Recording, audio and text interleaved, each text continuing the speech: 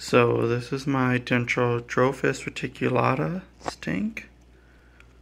It's actually doing pretty good. I had to do some trimming recently,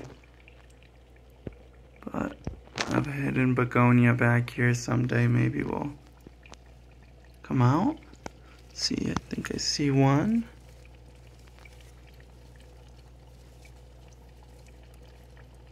Let's see if we can get this guy to come forward. So this consists of one female in here and then a couple of males.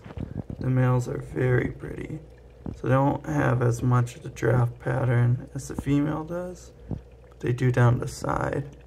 Very little too, compared to the clowns. But I really like these guys.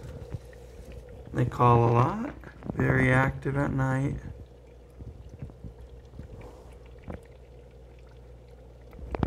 It's another breeding project I eventually want to work on.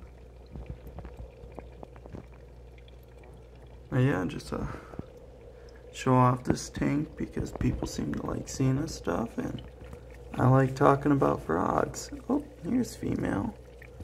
Hey, sweetie.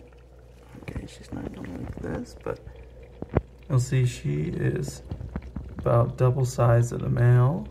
So very sexual dimorphic, if I'm saying that right. But yeah, oh, she's looking so pretty. Hey, pretty girl.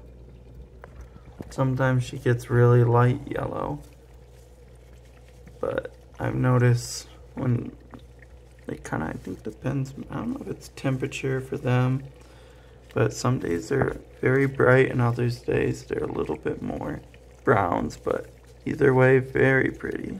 But yeah, they're all hidden away, but yeah, that's my frogs right now.